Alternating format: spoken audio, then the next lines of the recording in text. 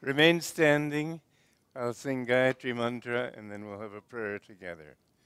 Om Bhurbhuva Swaha Om Tatsavitarvaraniyam Bhargo Devasya Dhimahi Dhiyo Yona Prachodayat Om. Let's pray together. We always pray to God and to our gurus as instruments of God who have come to bless our lives. Heavenly Father, Divine Mother, friend, beloved God, Jesus Christ, Babaji Krishna, Lahiri Mahasaya, Swami Sri Yukteswar, beloved Guru, Paramhansa Yogananda, saints of all religions, we bow to all of you. Divine Mother, may thy love shine forever on the sanctuary of our devotion, and may we be able to awaken thy love in all hearts. Om. Peace. Amen. Be seated. Now, in case you think that coming out here the way I did, I'm an Olympic athlete, I have to say that I really can't stand through this whole talk, so I'll sit down. And I want to begin by reading a Conversations from Yogananda. Every Sunday I plan to read from this book. In India, for several years, I had a television program based on this book, and it went to some 20 million homes all over the country. And I really am very happy with this book. Many times, Master, I call Yogananda Master, but not in the sense that he was, that I was a slave and he was a slave master. I mean, he was one who was completely the master of his own self. He is someone whom I could look to for teaching. When I first met him, I was desperate for truth, really to the point of I just didn't know what I'd do if I didn't find him, if I wasn't accepted by him. While I was sitting in his interview room at Hollywood Church, I kept praying, you've got to accept me. I know I can't say what I feel, because I know I'd only cry, but you must listen to me. And he listened to my heart, and he accepted me that day. And he said to me, I give you my unconditional love. And he's asked me for mine. Then he said, will you give me your unconditional obedience? Well, as desperate as I was, I had to be truthful. And so I said, sir, what if I think you're wrong sometime? And he said, I will never ask anything of you that God does not tell me to ask. And I found this to be true all the years that I knew him. I was with him for 3.5 years, which is longer than the disciples of Jesus got to be with Jesus. He told me early in my life with him that I had a great work to do. And the 3 things that he specifically asked of me were that I write, edit, and lecture. In the writing, he told me to write down everything he said. And often he would have me up in his interview room when he had guests, and I would sit there writing down the things he said. This is one particular conversation that I want to read to you that he had in his interview room.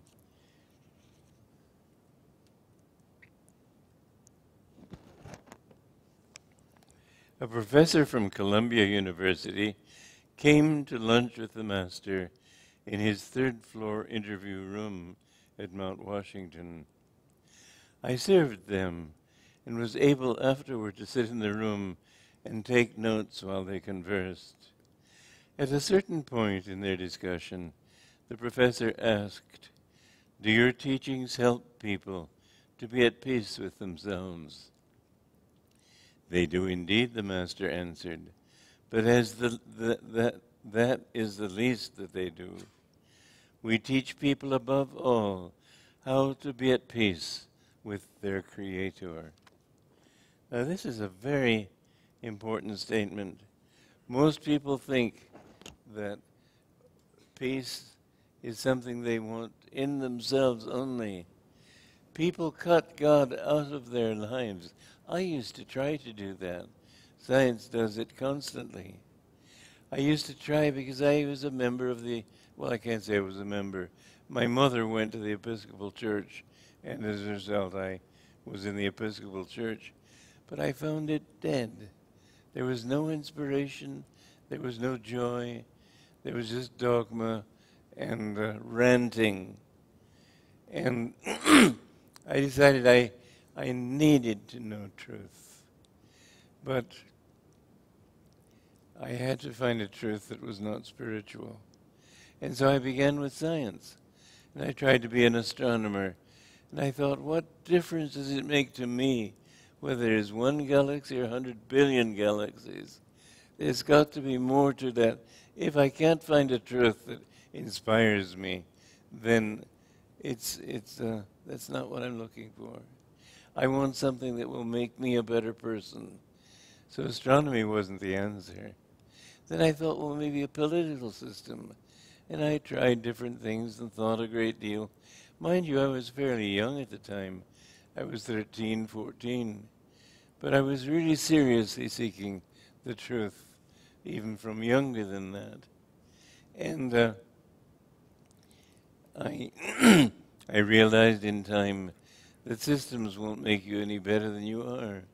You make the systems can't make you. Years later, a year later, when Master put me in charge of the other monks, I realized that rules aren't going to do it. And he said this too. Don't make too many rules. They destroy the spirit. It's very important to understand that perfection cannot come through rules, through obedience to people.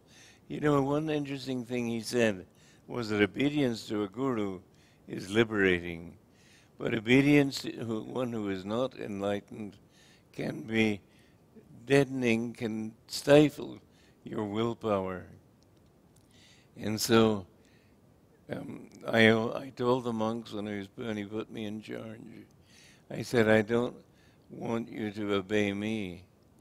I want you to obey I want you to cooperate with me.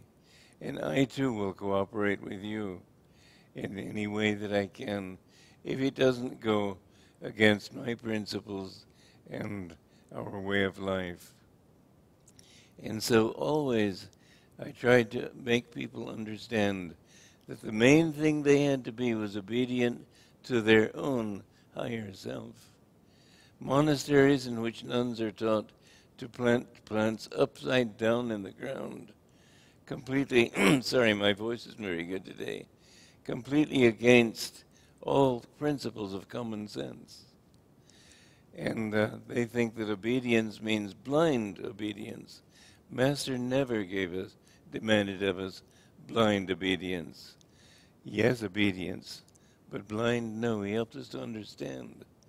There was one time, however, I remember he was telling me constantly, because my nature was too intellectual, and he wanted me to get more devotion. And even with that constant desire, I was intellectual, yes, but I desperately wanted to develop my heart feelings. And then he made me write letters. I might write articles for the magazine and do other intellectual things, studying the lessons. He gave me all the lessons to study as quickly as possible. He was giving me a crash course, you might say, to help make me ready to teach other people. And I got quite upset with him at one moment because I thought that here he wants me not to be intellectual, but he wants me to do intellectual things. And I, I realized in time that he didn't mean to suppress my intellect. To be devotional doesn't mean to be stupid. He wanted me to develop both sides of my nature, and equally. I went through a period of doubt at that time, and I came to realize that the way out of doubt is love. The whole spiritual path may be summed up in that one word, love. I realized a few months ago why I should love, why we should love everybody in this world. Because everybody is seeking the same thing. We're all seeking bliss. We all want that bliss of Divine Mother and of God. Well, Divine Mother is God. But you know, I've been raised in the tradition of God being a He. I know He's not. And I pray to God really as the Divine Mother. So, when Master said we must make our peace with the Creator, what it means is that we must expand our consciousness to refer everything that we do not to ourselves, not to human applause, not to anything outward, but everything back to the Creator. I have found that if I ask myself, is this what you want, God? Just that simple question. And you can be fairly blunt with Him sometimes. He doesn't mind it. God has no ego to defend. But I remember one time I had felt guided by the Divine Mother, as I felt it, to return to India after 10 years. And I had enough money to go and be there for 2 months, but only that much. Then I had to come back. And 2 weeks before I was to leave, I had this difficulty with my car. It threw a rod, and I realized I had to get rid of it. But I thought if I buy another car, even a good used car, then I won't have the money to go to India. And if I don't, I live up there in the mountains. How can I get around without some sort of conveyance? And so I prayed to Divine Mother. I said, my common sense tells me that I should have a car. So Divine Mother, I'm going to get one. And if you still want me to go to India, you're going to have to reimburse me. That's the way I prayed. And I believe in that kind of prayer. You can talk frankly with God. You know, the wonderful thing of that experience was Friday evening, I spent $1,100 on a good used car. It's Monday morning in the mail. I got a check from somebody I'd never heard of before. And it contained a check for $1,000 made out to me personally, not to Ananda. And it said, use this as Divine Mother wants you to. How many people in America think of God as the Divine Mother? Very few. But that sweetness of the Divine Mother is always there. I think of God as the Mother because the Mother, as Master said, is closer than the Father. I believe in seeking God according to the principles of self-realization. That is to say, Master said that someday self-realization will be the religion of the world. And he didn't mean self-realization fellowship. He meant that every person will understand that God must be sought individually in the self. Master said to us one time that God, you must make love to God individually. That it's not enough just to live here. He said there are plenty of rats and mice living in the canyon here on this property, but they aren't advancing spiritually. They aren't seeking God. They aren't coming closer to Him. So he must individually make love to God. One of the difficulties with an organization is the thought that it's being done for you. You have to do it. And you have to do it with kindness. I think one of the most important qualities on the spiritual path is kindness. To see God in everyone. To be humble. Not to compete with other people. To realize that He is in everyone you meet. I have found that Master used to say that whenever you see a sad face, shoot him with the buckshot of your smiles. And in fact, I have found that if you greet people with kindness and with love, even strangers will somehow be changed. I had a marvelous experience of that kind in Paris many years ago. It was my birthday, and I wanted to go to a concert, and when I got to the door, they were closing the door. There were 50 people outside, and they said, "I'm sorry, there's no room." And I said in French, "But it's my birthday." And so the man said, "Oh, well, happy birthday, come in." So he couldn't put me in the orchestra, in the audience, because it was full. So he had to put me up. It was a church up by the altar with just a handful, about 5 or 6 people.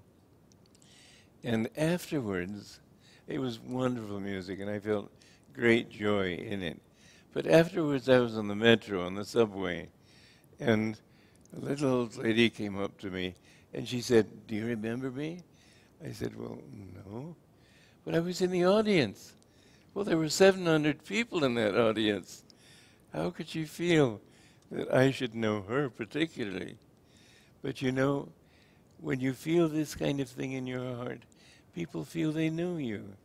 And that was what it was then. And she sat down and started confiding in me trouble that she was having with her daughter and all sorts of things to a complete stranger. But you will find that the more you look at everybody like this, the more they will start to greet you as your own friends. It's a wonderful way of life to know that wherever you go, you have friends. Because God is in everybody. They don't know it necessarily. In fact, very few people know it. But one thought remains in the mind as a very important one. God was defined by Swami Shankaracharya as Satchidananda, ever existing, ever conscious, and Master added something very important, ever new bliss. That bliss is what we are made of. We are His manifestations. We are not His creations. We're manifestations of that bliss. And all of us are therefore impelled to seek that bliss of our own nature. You can't get away from it. Master told the story of a musk deer, which at a certain time in the year secretes a certain pouch in its navel from which the odor of musk comes. And the musk deer goes almost crazy looking for the source of this musk.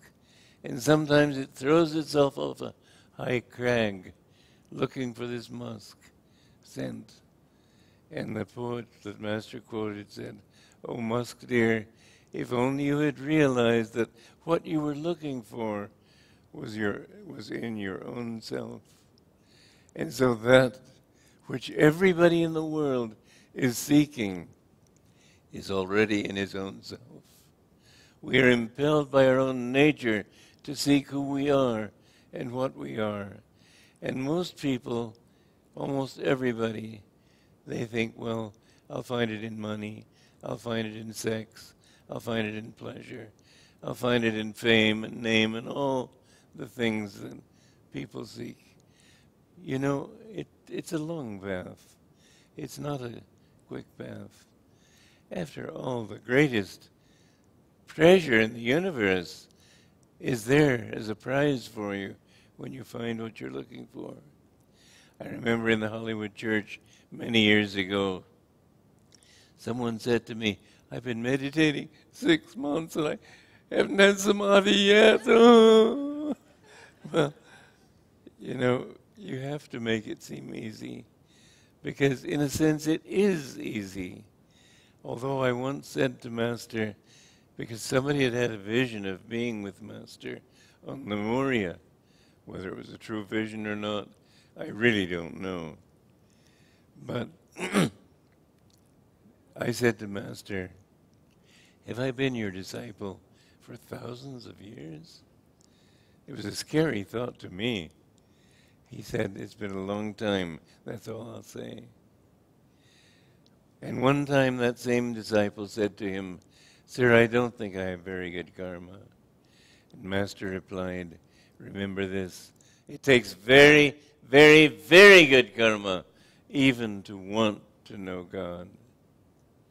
So we have been incarnating how many lifetimes? In the Bhagavad Gita, it says at the beginning of a day of Brahma, when all is brought outward into creation, we are manifested. I throw all these people out into manifestation again. And in the Rupayata Vomakayam, which Master also interpreted, it says, but in a very esoteric way, that many people who were born into Maya, into delusion, at the beginning of the day of Brahma, are still wandering in delusion at the end of that day. And the question can arise very easily. Have we been going for more than one day of Brahma? I begin to think that it's possible. I don't want to frighten you, but I want you to know how serious it is to seek God. There's no other answer in life. People get hung up on the events of one lifetime. You have to go through many. If you look at the people in this audience, if you look at the people walking down the streets of Los Angeles, everybody has different qualities of personality that he has gathered over many incarnations. And everybody is different, not in himself. Of course in ourselves we're different. That's the beauty of that particular phrase, ever new bliss. Ever new means that it is also in every individual. We all will find that bliss, and when we do, it will be to us a particular experience. Every saint, when you get rid of your ego, when you reach the point where you understand that your main goal in life is to realize that your oneness with Him. When you get rid of the ego and all your self-definitions, then you will see that no two saints are exactly alike. Yes, they all love God. Yes, they're all humble. Yes, they're all full of divine bliss. But apart from that, every one is unique. And in their uniqueness, it stands in sharp contrast how very much the same other people are. Americans act like Americans. Germans act like Germans. Men try to act like men. Women try to act like women. That's all just superficial stuff. We are really inside ourselves. That same bliss, but each one expresses that bliss uniquely. I had a dream, which was a very real dream, a few years ago in Florence, in Italy. And I saw in this dream men, women of all different types and so on. But I saw that underneath what they thought they wanted, everybody was looking for the same bliss. It was so inspiring. I just felt this love pouring out to everybody. I want to talk about that kindness. That was the salient feature of Master's life. I never knew anyone so absolutely kind. There was a beautiful story. I've told it in The New Path, my book, where Master was going with Devi Mukherjee and one or two other people, but it was Devi who told me the story. He was going by car, and all of a sudden he said, stop the car. He got out and walked back a few shops, entered a variety shop, and bought a number of little items there. He had no use for them. It was basically junk that he bought. And Debbie thought, what is he doing buying this junk? He went to the counter, and when he paid the woman, she burst into tears. She said, I badly needed just this amount of money today. And you have brought just this amount, just at closing time, and it looked as if I would not get it. She said, bless you. God himself must have sent you. You know, another wonderful thing about Master was he didn't talk about it. He didn't dwell on this thought. He didn't even mention it. He never talked of his miracles. He was very reticent in some ways. Discipleship, his miracles, his greatness, these things he kept quiet. You know, if you were to try to make a movie of Yogananda's life, it would be very difficult. Because he, as Arjuna, and he said, in fact, that he was Arjuna in a former life. But he said that even Arjuna said the same thing. He was always acting like a humble disciple. And I think part of the real charm, perhaps the greatest charm of Autobiography of a Yogi is his perfectly beautiful attitude under all circumstances. But with that attitude, he faced himself. You get the impression in reading Autobiography of a Yogi, first of all, I could do that. That's a wonderful thing to convey. But the other side of that is that you get the impression that he did it and I can do just the same thing. And you don't understand what a very great master are you reading his life of. I know in his last years, he used to talk to us about his early years and being with the masters. I remember him saying to me that all those saints I went to, they kept asking me questions. I wanted to learn from them, but they were asking questions of me. They used to call him Chotha Mahashai, which is to say little saint. Mahashai, again, he didn't translate it right. He just said little sir. But Mahashai means great soul. So he effaced himself. Actually, I've written a movie now, the script for a movie, and there are a number of people eager to turn it into a movie. It's called The Wayshower. And in this movie, I show something of his greatness as a man, as a master. And you feel the inspiration that Autobiography can share, but an ordinary actor, he couldn't share. I told about miracles. For example, there was this one in Encinitas where he had a group of, I don't know, maybe 12 guests. And because they have a processing plant there which made carrot juice, he asked one of the monks to go and get this carrot juice. And the monk came back and he said, sir, there's only a small glass left. We don't have any right now. And Master said, well, bring that. And so he brought it, and Master said, pour it out. And he poured it, and he managed to fill everybody's glass. Master didn't say anything. Most of the guests didn't realize what was happening. But he just kept that glass full all the time. He told me about two times at least when he brought people who had died back to life. These are the sort of miracles that we know Jesus performed. Not only Jesus, other great saints have performed them. But Master did all these things and never talked about it. I remember one time this was not a great miracle, but it was a sweet miracle.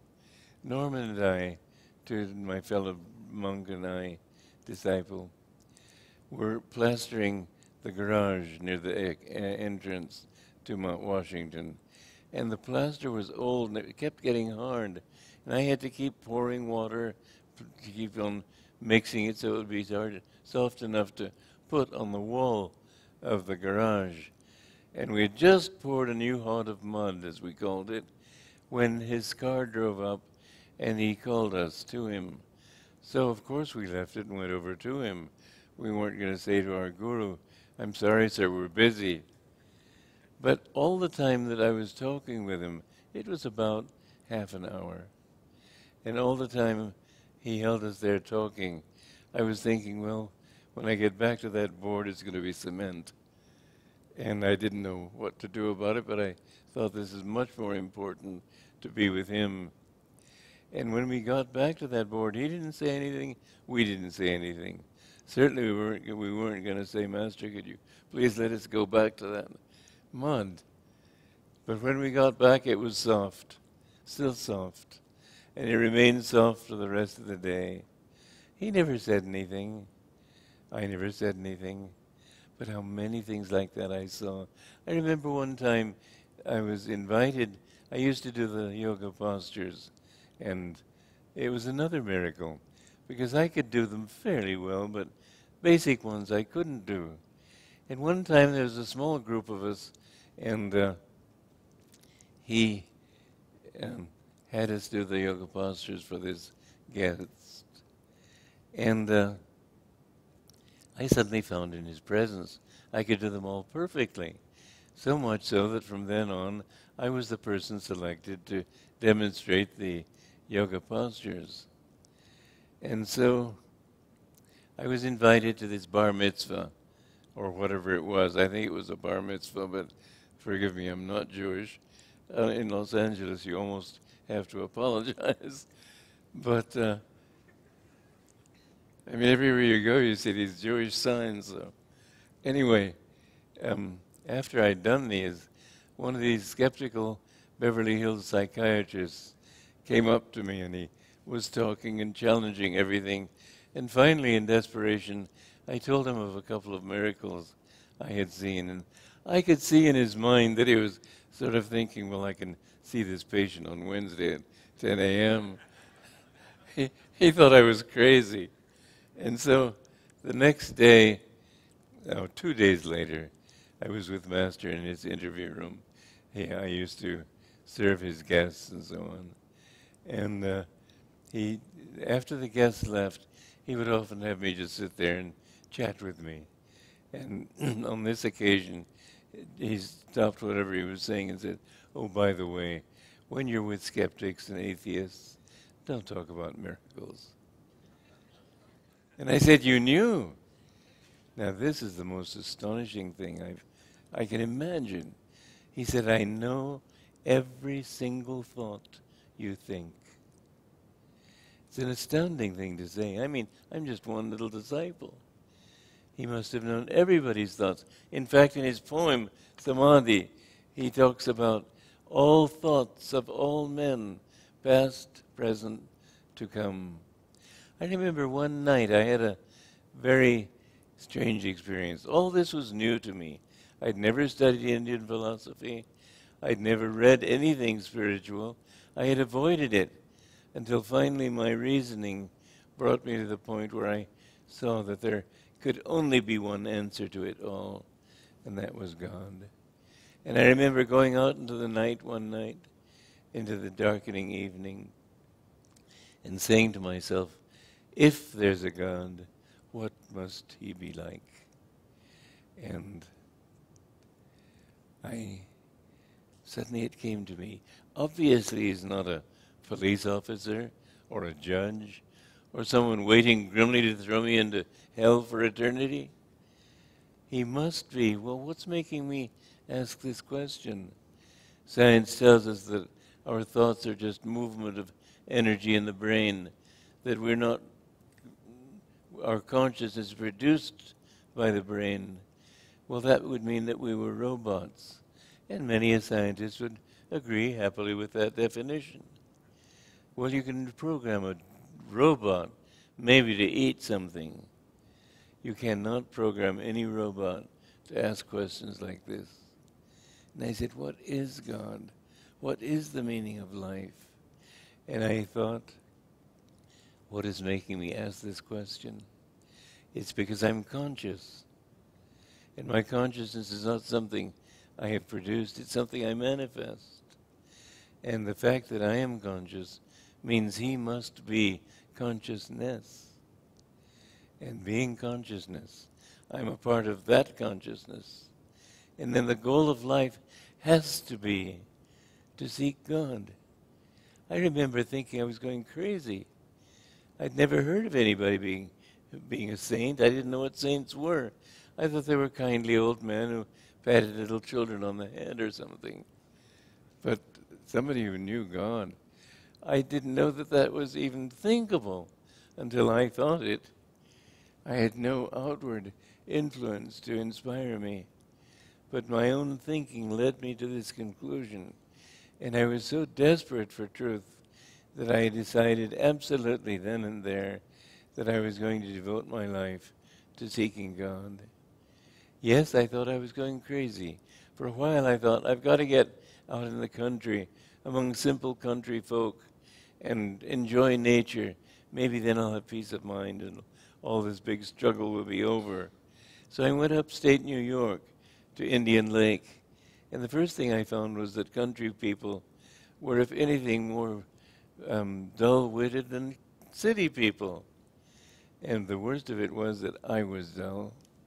I would look at the dewdrop glimmering on a leaf, and I would see the rainbow colors in it. And I would say, yes, that's beautiful. But I can't feel it. What's the matter with me? I'm a motor working on one cylinder. There's something I've got to change in me. It isn't my environment that will do it. And I remember coming back, my father had been posted to Egypt, and my mother was going to join him. And the day I put her on the ship to go to Egypt, I walked uptown New York, and I had had a little touch of Indian teachings, enough to make me intrigued. And I went into Doubleday Duran, which is what his name was then, and I saw Autobiography of a Yogi. It absolutely changed my life.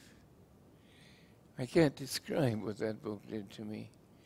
It moved me to tears of laughter and tears of joy. I couldn't sleep for 2 days, 3 days, just bare minimum, because I had to get back to that book.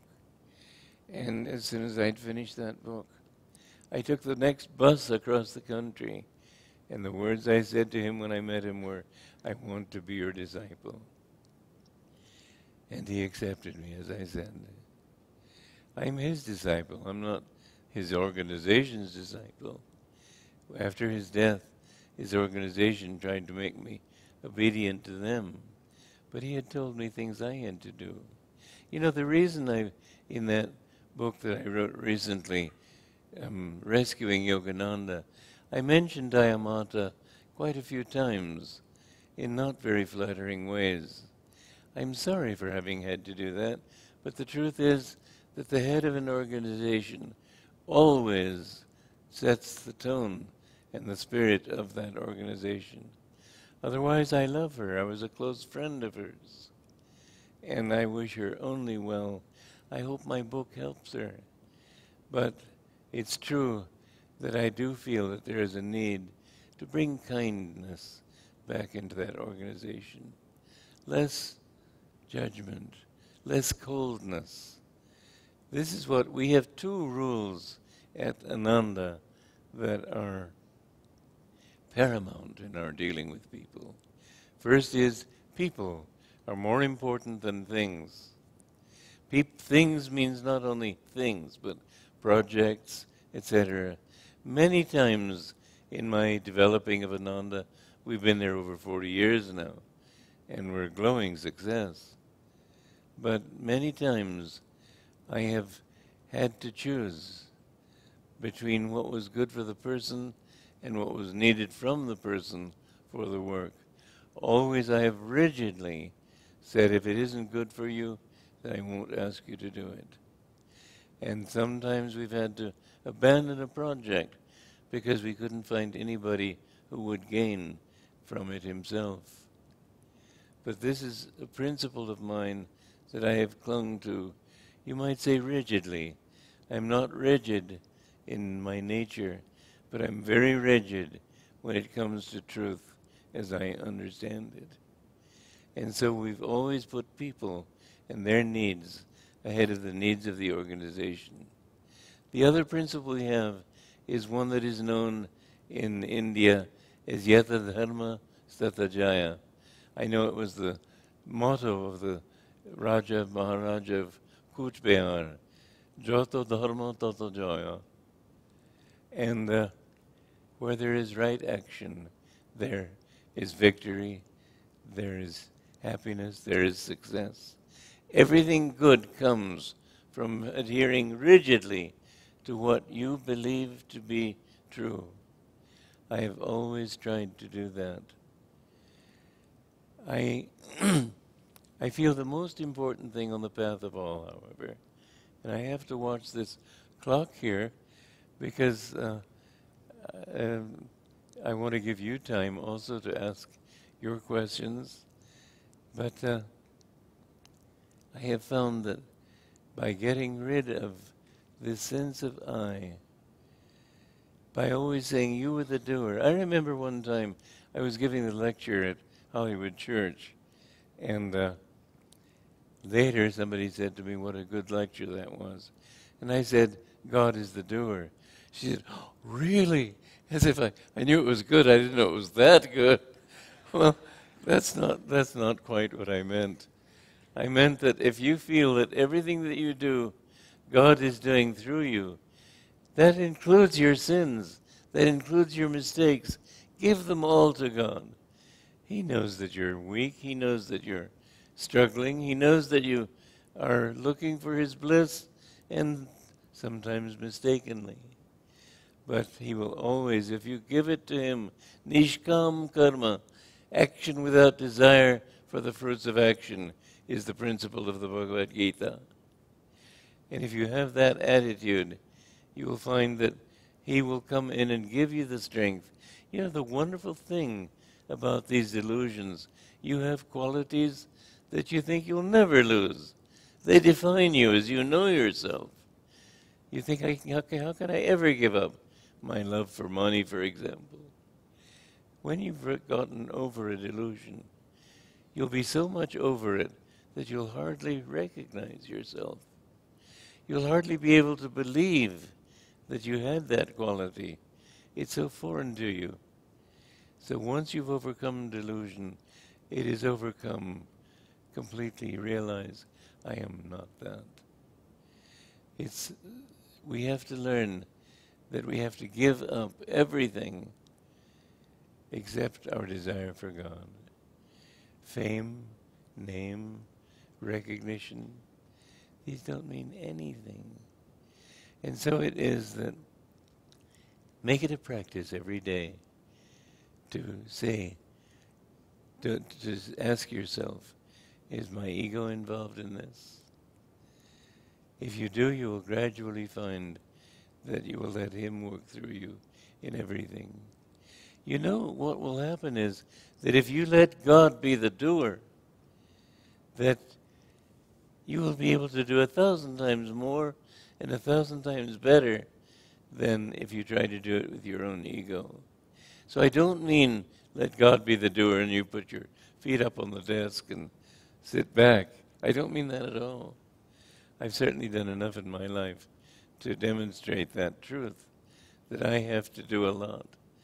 But I don't feel I'm doing it. I've written over 400 pieces of music.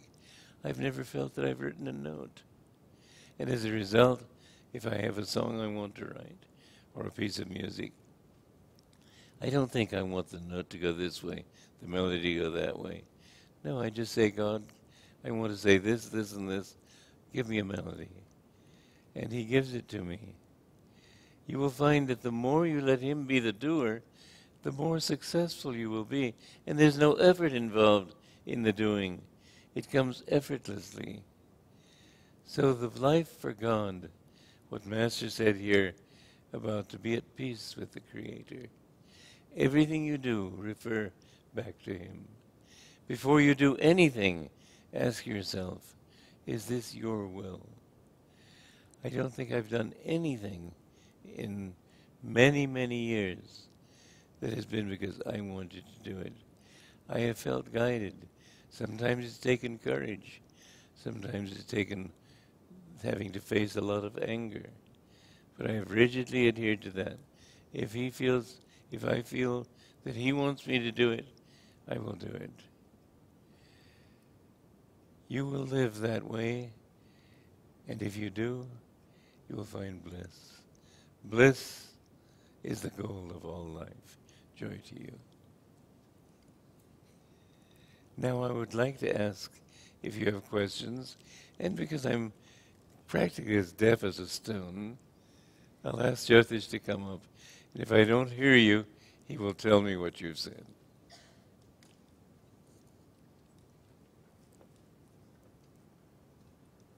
Okay, so questions.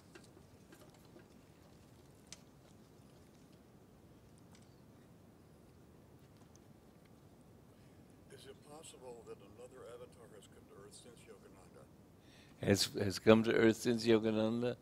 Of course it's possible. In fact, it's almost inevitable.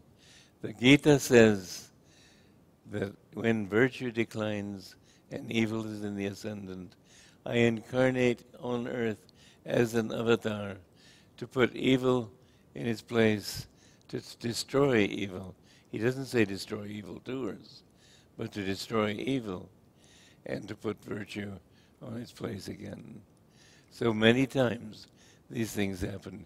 Yogananda is not by any means unique, except to the extent that every soul is unique. He came to tell us that what he is, we can be, because we already are. Okay? Any other questions?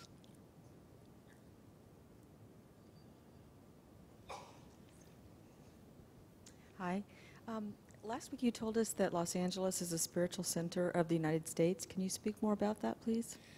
He said that Benares is, I tell you, there was an ancient tradition that here in Southern California, there was at one time a very high civilization. They left their vibrations here. When I get off the plane in Los Angeles, I can feel those vibrations. There is something in the air of not just Los Angeles, but Southern California, and perhaps Los Angeles especially. There were great masters living in California thousands of years ago. And there's another tradition that here will be born the next race of men. Whatever that means, I can't begin to guess.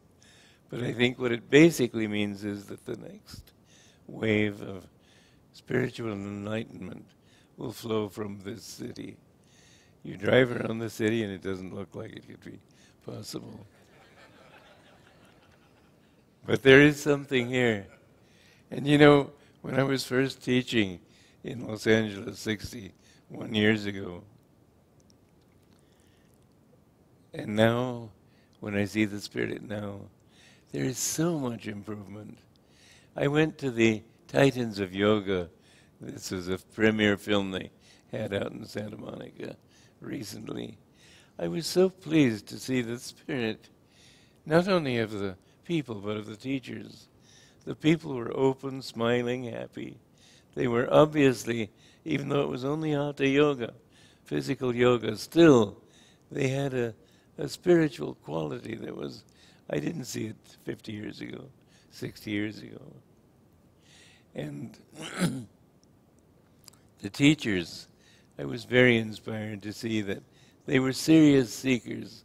We've gone far beyond the "this will slim your hips, girls" way of approaching yoga, gone far beyond that. And we've come to the point where people are seriously seeking who they are, what their truth is. I saw this integrity in the teachers, and I also was very pleased to see the respect they showed for one another. I think respect is one of the most important qualities we can have. Master said to us once, I want you to respect one another as you respect me. Okay? Any other questions?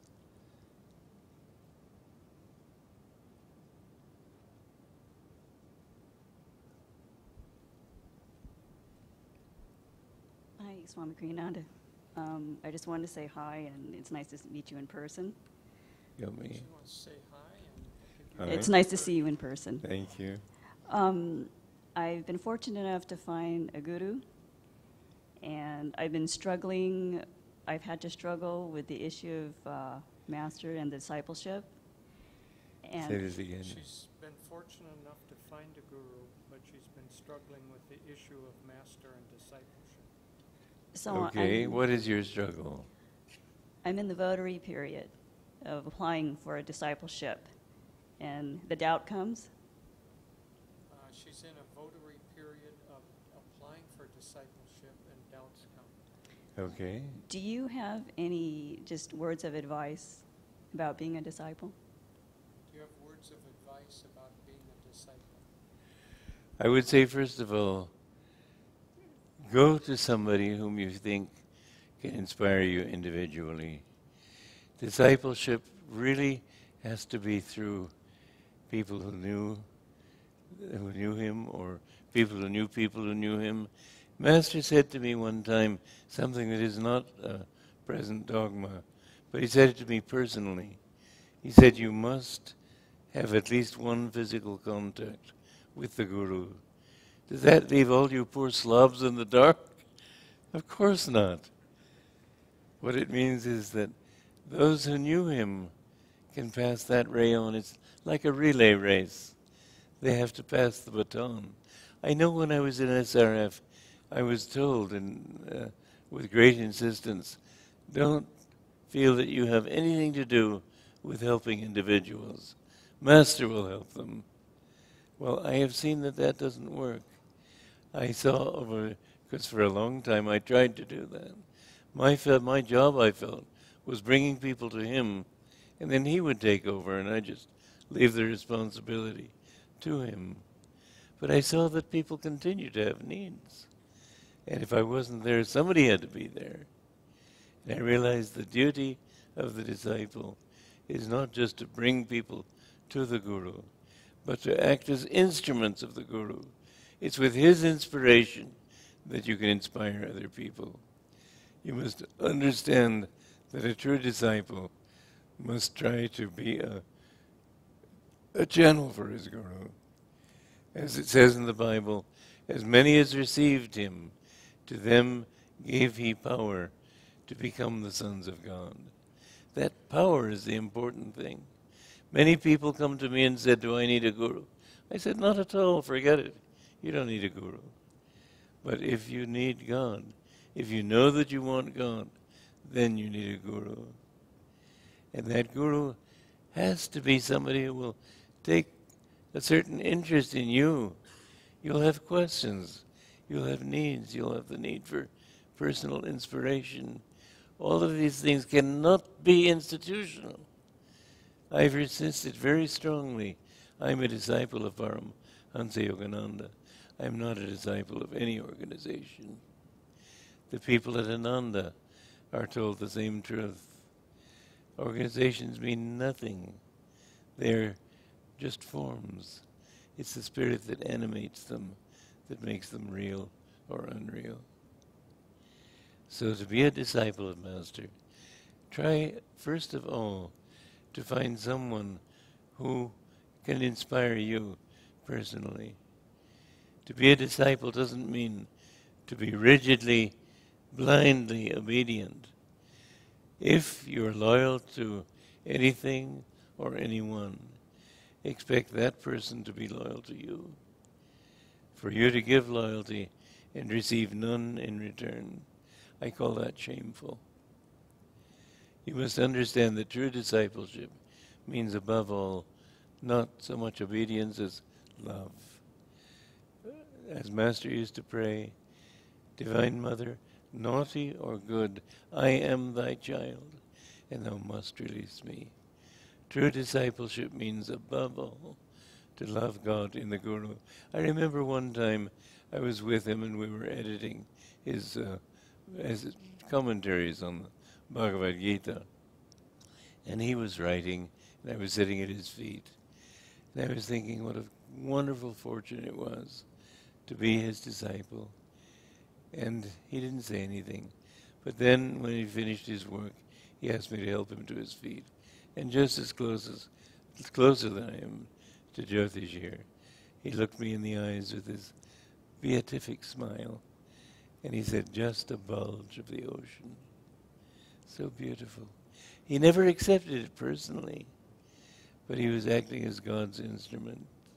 He never said, "They're my disciples." He said, "They're God's disciples." And he said, "I'm just a little wave on the ocean. Look to the ocean." But through such a person, you can begin to understand something of what that ocean is. Otherwise, without a guru, how can you get there? The ego is so much a part of your thinking. Everything you do is centered there. There's a technique he taught us. The ego is centered here, in the medulla oblongata. Thus it is that when people are very egotistical, they tend to they say, looking at people down their noses. That's because the tension pulls their heads back. And you see some of these rock stars all coming from here. But the more you concentrate here, mind you, it's not an overnight thing. This path doesn't produce 90-day wonders. But you will find that over time, as you concentrate here, you begin to feel your center here. Master said that a master does everything from here, not from here. Seems like such a simple truth. But when you feel it, you will feel such an expansion and so much bliss. But you need the influence of somebody without whom you can't get out of all the rationalizations. Everything you do is referred back to you. I. Mine. Well, to get out of that ego, you need somebody who is out of it, who can bring you out of it. You can't find your way out of that labyrinth without that kind of help. The guru is like Ariadne in the myth of Theseus, who found himself in the labyrinth, killed the minotaur, but still couldn't get out, except that she had given him this thread. And the guru is that thread that leads you through all these diversions until finally you come out into the free light of the sun. So discipleship is essential for those who want God, but it must be understood as not an institutional thing. It's between you and God, first of all, and then the messenger whom God sends you. Okay? It's a very important point. And I'd be glad to try to answer further questions on it, or other questions if you have them. Yes. No, I've answered. Well, all right, go ahead, sorry. Go ahead.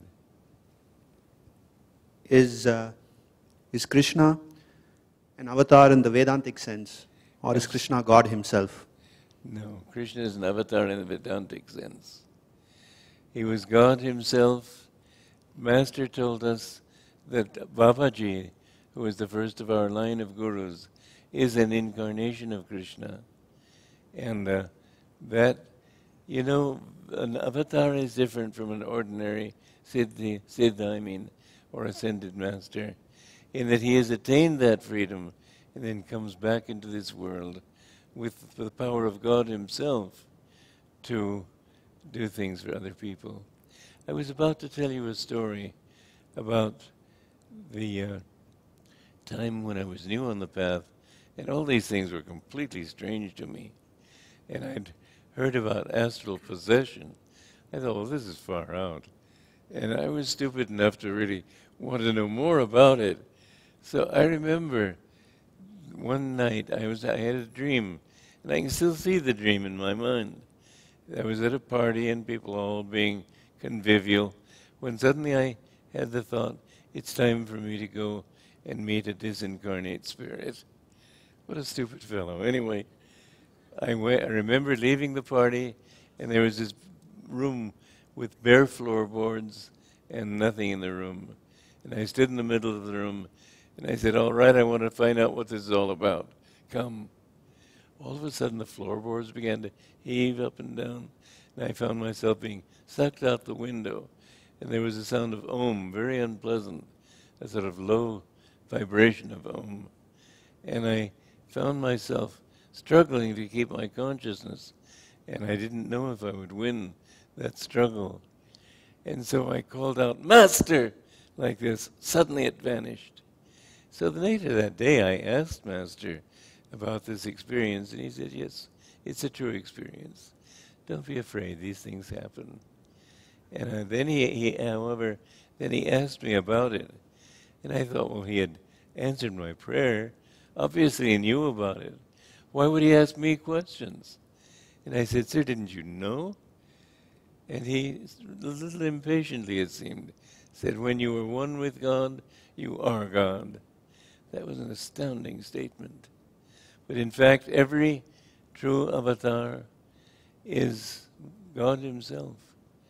God not in a physical form, God using a physical form to bring to you that infinite consciousness. Another very interesting thing to keep in mind. Jesus said, suffer little children to come unto me, for of such is the kingdom of God. And when you think of the vast complexity of this universe, you think, can God be childlike? Yes, he is. The more, as I said, the more you reduce your sense of ego to zero, the more God can do anything and everything through you, the more you can accomplish. And so God, by being zero, by having no ego at all, he can do all this vast, complex universe. But the beautiful thing is that in himself, God is very simple. He's childlike, not childish, but childlike. I remember a funny episode that took place with Master. We were out of the desert retreat, and he was in the kitchen. We were with him there. And he asked somebody to bring him a bag. And he turned out the lights, and we heard a little chuckle and rat, a sort of crinkled paper. Finally, you know those little pistols that shoot sparks? Bzz, bzz, bzz. He turned the light on. There was a little pistol in his hand shooting these sparks. Then he took another pistol and shot, and a parachute went up, and we watched solemnly as this parachute came down to the floor. And he looked at me and he said, how do you like that, Walter? And I was absolutely floored. I had thought of a master as being very grave and solemn and everything. And I said, it's fine, sir. And then he looked at me. He said, suffer little children to come unto me, for of such is the kingdom of God. And I found that he himself was completely childlike. It was absolutely beautiful seeing him. There's that beautiful story of the time he entered a hotel, and there was a drunkard there. And he came over to Master. Perhaps Master was wearing his orange robe, or maybe he felt something. They say in vino veritas. Sometimes when people are drunk, they have deeper perceptions. And he hugged Master like this, and he said, hello there, Jesus Christ. And Master said, hello there. And he said, he said, I felt a desire to help this person to understand what real bliss is, not alcohol, but something from inside. So he touched him with that bliss. The man said, sort of reeling back, he said, say, what are you drinking? And Master said, well, I'll tell you this, it has a lot of kick in it. But he was so absolutely charming. I remember this one occasion I was with him, and it was, there had been somebody from Bengal who was a boxer, who somehow thought he could dance. And he insisted on putting on this performance. So there he was on the stage, and he was supposed to dance the part of a hunter, and also of the deer, which the hunter was shooting. And this man was really quite a specimen. At one point, he was so bad as a dancer, and he came down to the footlights, so the orchestra stopped, came down, apologized for them. He said, they're just amateurs, you have to understand.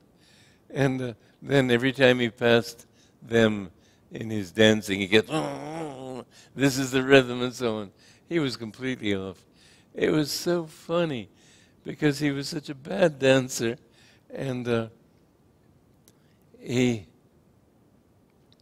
played the part of the hunter, just all exaggerated movements. Finally, the deer was killed. And you had everybody heaved a sigh of relief. Now it's over. Oh no, we'd forgotten. He was also the hunter. And he picked the deer up and put it over his shoulder and did this sort of victory cakewalk. And finally, we saw some of the orchestra going like this to the people on the sidelines. And the curtain began to come down. And you just saw it come to this point. He saw him turn like this. Then all you could see was his feet striding to express his anger. Master and I both were laughing till the tears came down our cheeks. And later on, this master expressed, this guest, this boxer, expressed his outrage. Master tried to calm him and make him feel good. Master didn't continue laughing at him. He didn't laugh at anybody. He laughed with them. But I remember there was one Bengali there who was visiting, he was in Los Angeles. And he was sort of treating Master in a very familiar way, sort of hugging him and so on. Debbie Mukherjee, a friend of ours and a fellow disciple, made some comment in Bengali. Master said, don't. He respected everybody. It was so charming to see the respect he had. The image people project of him is of a stern disciplinarian. Well, that can be at times. If you take a disciple, you have to give that disciple what he needs. But there was one time, and I mentioned this also in my book, The New Path, when Jean Haupt, a brother disciple, was in Master's interview room, and Master was scolding one of the nuns. Jean was at one end of the room, the nun was at the other. And Master was striding back and forth like this. And every time he faced her, you think the roof would come off. And then he'd turn back, and his back to her as he faced the other way. And he'd see Jean help, and he'd sort of like that. And but it was all a show. And you know, when you got to know him, you could feel that everything was done with kindness, with love. I have discovered something. The deeper the bliss you feel, the more decisive you become. And so it is that you're not a wimp when you feel bliss. You may sometimes come across as overbearing, but you're not. It's just that you know what you want, and you don't mince words. But underneath it all, Master was really just a child. It's so wonderful to have lived with him and to have lived so many years since he died. Because everything I do, I always ask myself in my mind, is this what you want? Is this what you would do? And again, I can remember exact tone, inflections of his voice, little gestures. Everything was a lesson. And I learned from just the expression in his eyes, from the movement of a smile, everything. It was incredible. He taught by just being. But to be his disciple has been for me the greatest blessing of my life, the greatest blessing possible. And I'm here in Los Angeles to try to help people to understand who he really was. Can I ever do that? It's a hopeless task. But it's a necessary one. I need to help people to understand what a great soul they had walking in their midst here just a few years ago. The whole city is blessed by that presence.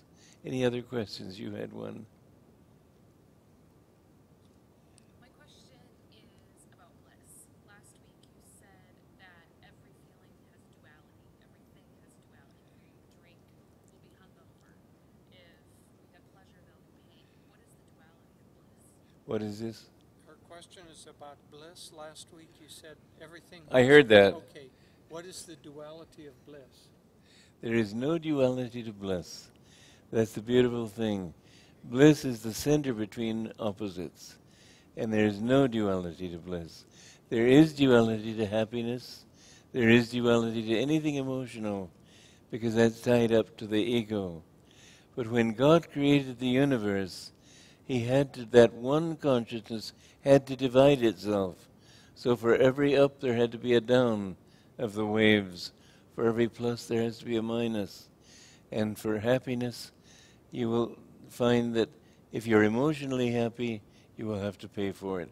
I think I told that story last time, but it's worth repeating for those of you who are new. Somebody gave me a motorhome, and this satisfied a deep desire of mine, because I had long seen myself traveling around the country, living in my own space in the motorhome, giving lectures, helping to draw people to God. And when I got this motorhome, I let myself go. I just was so happy with it. I lay back and laughed and laughed and laughed. And I knew I would have to pay for it. But I thought, I don't care. I'm absolutely delighted to have this motorhome. Well, anyway, that same evening, you know, when you've gotten rid of your desires, then your karma gets paid for very quickly. They're not the, what was the expression Master used? The what? Thwarting cross currents of ego. And that same evening, I was perched with one knee on the seat, one foot on the floor, reaching up into a cabinet, and the motorhome had been parked, and then the person who was driving it went back to the refrigerator, not realizing that he had left the motorhome in gears. And so the motorhome was moving very slowly. You couldn't tell it was even moving. But suddenly it hit the side of the Safeway market and threw me onto the floor and broke my finger. And I laughed and laughed and laughed.